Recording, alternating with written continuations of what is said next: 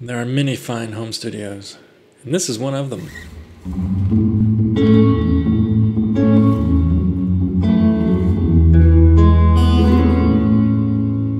Welcome to the String Box. I did this whole video trying to show off this free Protoverb plugin, and I had recorded the audio wrong. No biggie.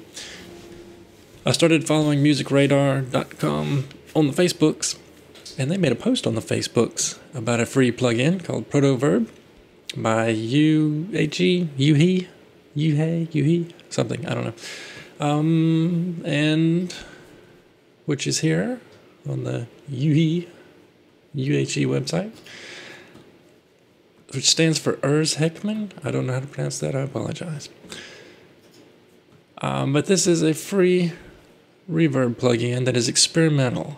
They want you to play with these random codes in the plugin and then send them back codes if it's a good reverb setting or a bad reverb setting. That's the gist of it. Read these words on this page, and I'll put links in the description to understand what's going on with this. And let me just show you the plugin. There.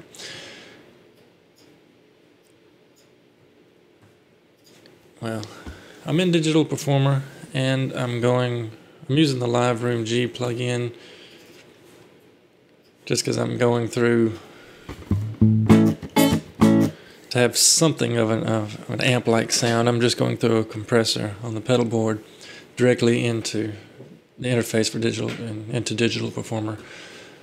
So that's the only other thing, but that's pretty clean there, though. Right? So back on the Protoverb. Let's turn it on. You've got your main settings, a lot of presets here. But your main settings, decay and dry and wet, all that jazz. That should make sense to you as far as reverb goes, but it's down here at the bottom that it gets really weird. There's codes, and they're random, and they want you to choose random numbers, letters, all of that with these buttons here.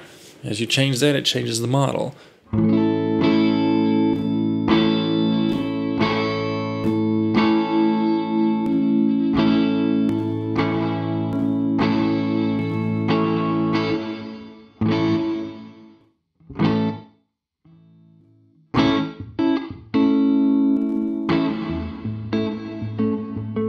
And when you find one that you like or you don't like, if you think it's a bad reverb setting or you think it's a great reverb setting, either way, they want you to click the Send the Code button there, which will take you to a website, and it should fill in automatically with the codes that it had in there.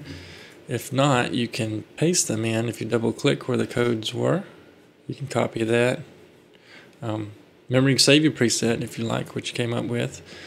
But then you just fill out a little form to give them some feedback, and then there's an option at the bottom where you can choose to participate in some sort of prize draw. I don't know what that is. But anyway, that's a cool free plugin for you there to experiment with.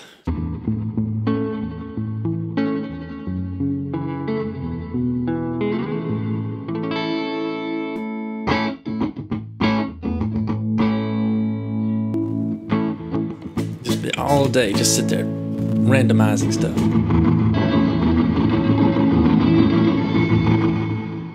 And if you like it, save it. And then you've got